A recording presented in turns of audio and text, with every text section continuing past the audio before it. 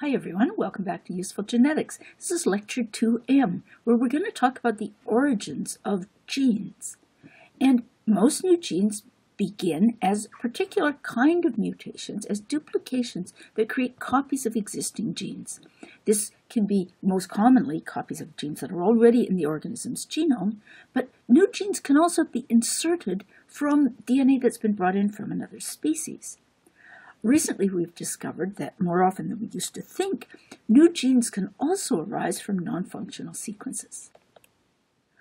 Now, you'll remember from Module 1 that we talked about the evolutionary continuity of DNA, how, like cells, every DNA strand originates by replication from existing DNA.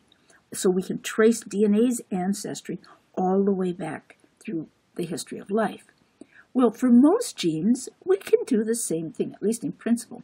Most genes, it's clear, arise as copies of existing genes, and for some genes, they're so well conserved across the different groups that we can also trace their ancestry back, almost all the way to the common ancestor of all living things. Most genes arise as duplications of an existing gene. Here's a simple example. This is just like the duplication scenario that we described a few lectures ago, where a segment of the genome has become duplicated, in this case forming a tandem duplication where the two copies are side by side. But the duplication could also create a second copy somewhere else in the genome. Now, what kinds of events can cause this? Well, mistakes by DNA polymerase, especially if there are repeated sequences in the neighborhood, DNA polymerase can sort of lose track of where it was and start in a new place. And if the new place it starts at is behind where it already was, this can result in duplication of a segment.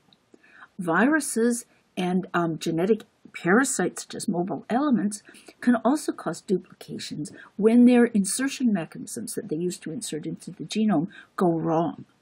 Many other chromosome errors can also cause duplications, as can whole chromosome duplications that arise through mistakes in cell division, and whole genome duplications that arise in other kinds of cell division.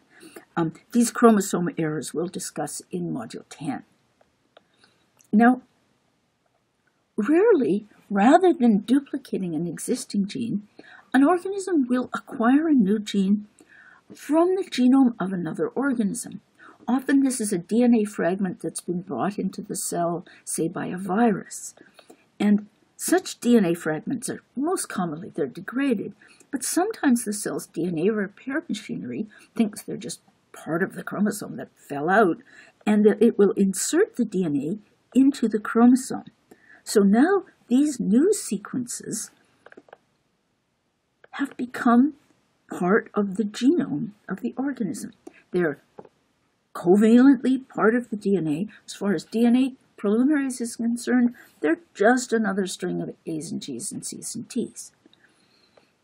Now, horizontal gene transfer, as I said, can be caused by infecting viruses, because viruses all too often will, instead of packaging their own DNA or RNA, they'll package DNA or RNA from the genome of the cell they were just infecting.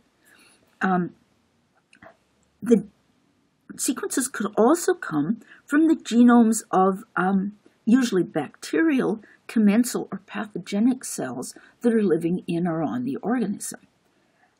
They can come directly, be brought in by mobile elements.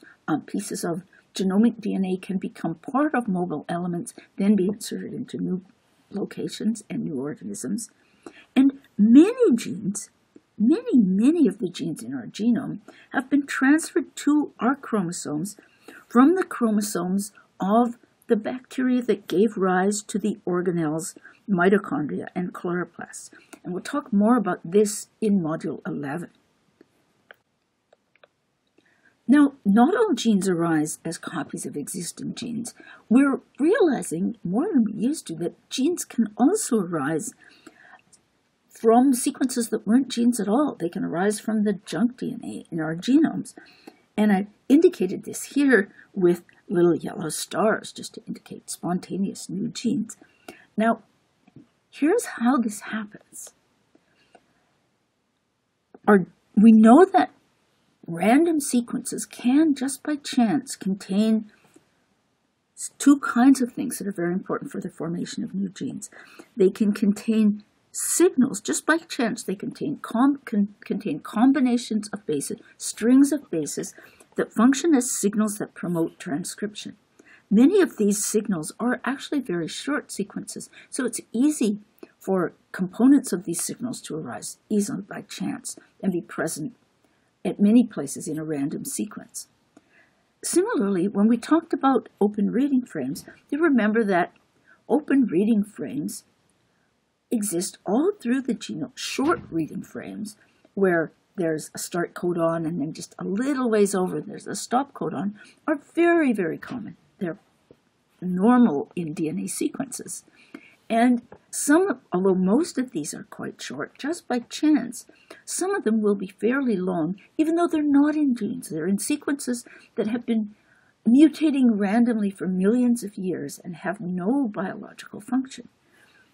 Now, if these two kinds of signals coincide, so that there's a signal that promotes transcription that's just upstream of a by chance open reading frame, this creates segments of DNA that can be transcribed and translated, and thus can function as new genes.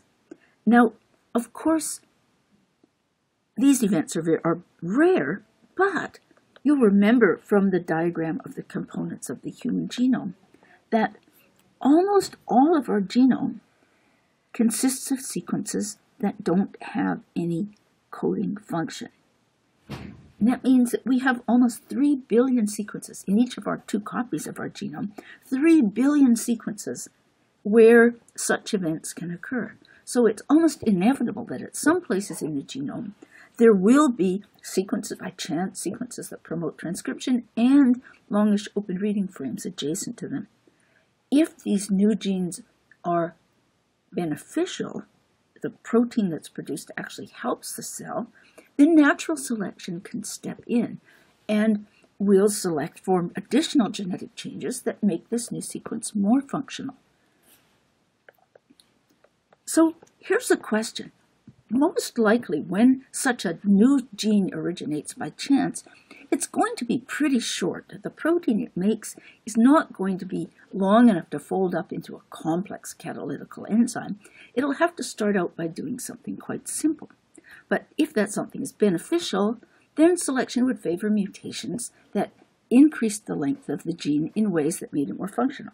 So what kind of mutation could increase the length of a short new gene?